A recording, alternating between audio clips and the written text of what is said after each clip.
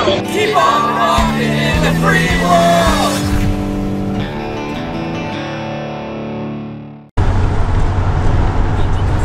Hey yo, what's going on? It is Monday. I'm recording this on a Monday. It's been a beautiful weekend. I didn't get much done on the van though. I just wanted to spend some time with my girlfriend. She lives about an hour outside of Vancouver, so instead of her always coming to visit me, I decided to go see her. I actually want to have a life too, not just working on the van on my days off all the time. But I did get some little things done. We got more of the wood paneling done, like I showed you in the last video. My fridge has arrived, my new 12-volt van fridge. It's not installed yet because I need to build the cabinet for it. And one of my viewers is actually offering to do some custom work for me for some little projects I have. I have a couple of small cabinets and a mini bar I want to build where the fridge will go, so I'll have to arrange a time to meet him in a shop and we'll get some of that done. I got some wiring done for my LED lights and I'll get that installed soon. I also ordered my countertop laminate, and I decided, you know, I gotta order a whole sheet of this stuff. So why not do the upper walls with the same material? Laminate. It comes in large sheets, so I won't have any seams on the wall. It'll be a tough surface, easy to clean, and it'll match the countertop. So that's coming. That will be 2 weeks though, because I had to custom order it. And they're gonna cut it to fit everywhere I need, so all I have to do is install it all when it arrives. That being said, I haven't really done anything to the outside of the van, but I can tell you this: I am doing a roof patio. I already have that design worked out. It's going to have an actual deck on the roof, and the access to the roof will be from inside the van, from the back. And I am going to do graphics of some sort on the outside. Obviously, I'm not leaving it white. I mean, boring. And also, a white van in a major city is an instant graffiti magnet. It's not a question of if, it's just a matter of when. You don't want to leave it white, obviously. I don't know what color yet. A lot of people just assume, I guess they're newer viewers, just assume that I would do it purple again. But I've had like 18 vans now, and they've all been completely different themes and colors. So I have no idea what I'm going to do with this one yet, at least for the outside. But it's going to be flashy. And it's going to attract attention, just like the last one, because that's the way to do this. People won't keep saying, oh hey, you should do this to be stealth. Now, a lot of people were commenting on my Instagram and my Facebook page and on this channel, saying, oh, look at it, you should do it like FedEx or postal vans. You know, they're the same vans. Why don't you just copy their logo and change it a bit? Instead of FedEx, how about CredEx? You know, some funny stuff like that, and I think that's funny and all, but no, you see, I don't want to purposely look like a commercial vehicle, because then I would be hiding something. People are obsessed, some people are obsessed with the word stealth. And yes, I'm doing Dr. Evil there, stealth, because there's no such thing. I think it's just an obsession with the word stealth that people have, because, I don't know, because stealth bombers look cool, so therefore the word stealth is cool, so I don't know. But I can tell you this much. I've been living in various RVs since, well, on and off since I was 16 years old. And there are people all over this city, just like any other city in Canada or the USA, that believe they have to be stealth. And they try to hide what they're doing. They have unmarked vans, or they have a fake company on the side of their vans. And these people ultimately get hassled once in a while. They've had knocks on their doors, and then they wonder why. And now they, you know, in their head they're thinking, geez, maybe I'm not stealth enough. I have to be more stealth. Ooh, and now they're following all these groups on Facebook and talking to other people who are trying to be stealth to find out how to be more stealth. And everyone's obsessed with the word stealth. And I'm just sitting here like drinking my coffee like, what the hell is wrong with you people? I would never, ever, ever have done this lifestyle if for 1 second I thought I had to be stealth. or I had to hide it from the general public. I keep it open. I tell people what I'm doing up front. My license plate says RV Life on it. Look, if I can't park somewhere for a day and leave my door open while I'm cooking dinner, if I can't do that, I don't want to live like this. If I have to look around at night to see if anyone's looking at me before I get in my Acme plumbing van at night and close the door behind me and hope no one saw me, I wouldn't do this lifestyle. That's no way to live. That's the opposite of what I do to promote this lifestyle. You should never have to hide it, and you won't have to hide it if you don't look like a creep. And let me tell you something, the more you try to be stealth, the more you, if you climb into your unmarked van at night, or your plumbing van, or whatever, late at night, somebody will see you eventually. It happens to all of them. And then they complain that they're getting hassled for living in their van or told to move on. Look, if I was a homeowner and I saw a plumbing van parked down the block and a light on inside, or some guy getting in it, closing the door behind him and not getting out of the van, you're damn right I'd call the police, because that's creepy. And you know what?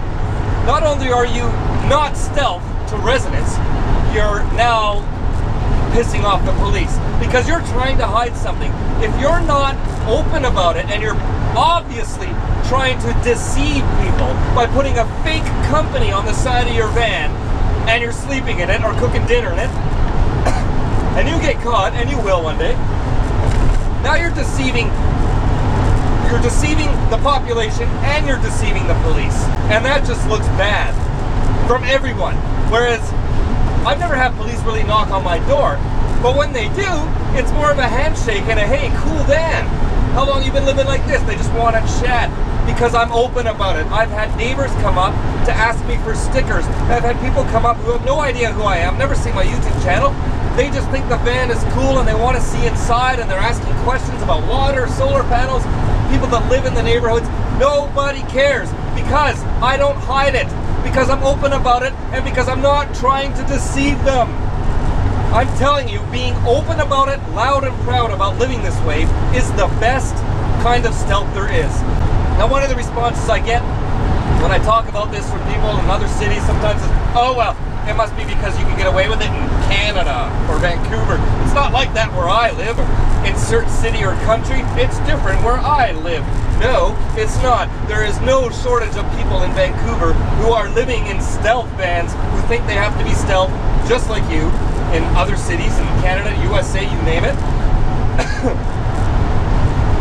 And then there are people like me who are open about it and move around every single day, never squat, are always respectful, and nobody cares because we're not creeping anyone out. If you look at my van and it says RV Life on the license plate, and I have my YouTube channel and website plastered across the side, obviously everyone's gonna go, oh hey cool, look, that guy, he lives in that.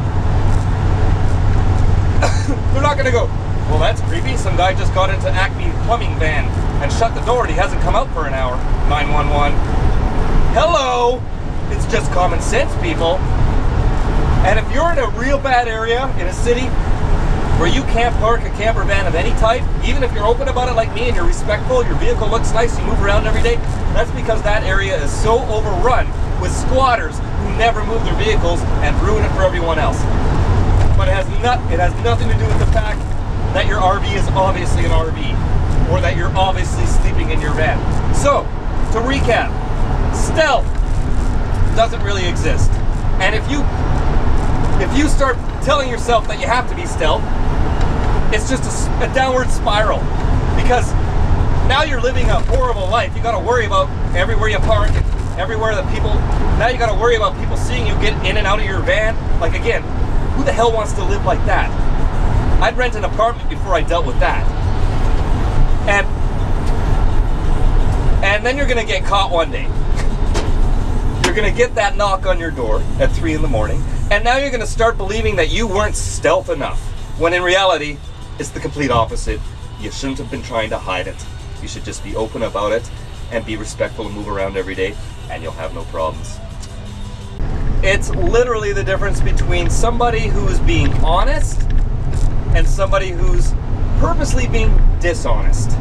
Now, I don't know about you, but if you were a homeowner in a neighborhood and a van pulled up where the guy's website was on the side and it was obvious that he was living in it, pulled up, you know, I mean, other than maybe taking precious parking up, and it might annoy you, you know, most homeowners aren't going to care about that, especially if you're just staying for a day and you leave at one day at the most, like I always tell everyone to do anyways.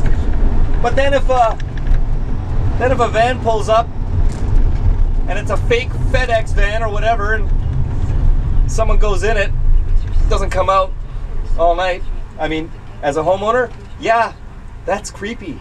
And you're trying to deceive people and you're being dishonest. So instant red flags, all you're doing is pinning a target on your back and you think you're being stealth. What a terrible way to live. If I had to do that I can't, you know what? To each their own. If you are perfectly happy with living day to day, worried about people seeing you get in and out of your van and trying to hide from other people and from the police all the time, that's your choice.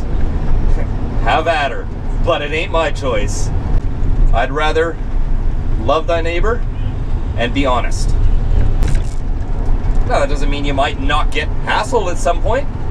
You might. So what? Move on. It's not the end of the world.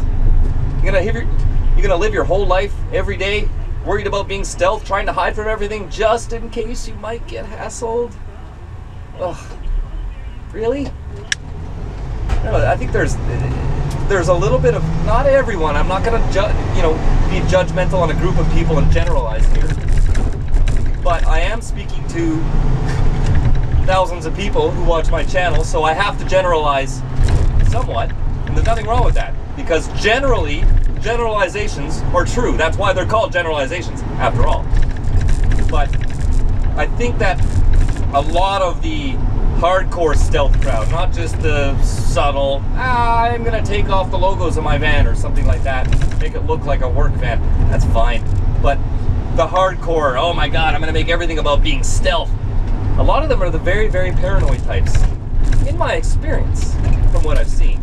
Like, these are the types that think the man is after them all the time. The man's against living in your van, we need to fight back against the man. I mean, those types, you know. Which is ironic, because it's usually those types that end up bringing that upon themselves, because they're always trying to hide from the man, and the man finds them, and then they get upset, and they think the man's after them. I wasn't kidding about the cops and stickers thing.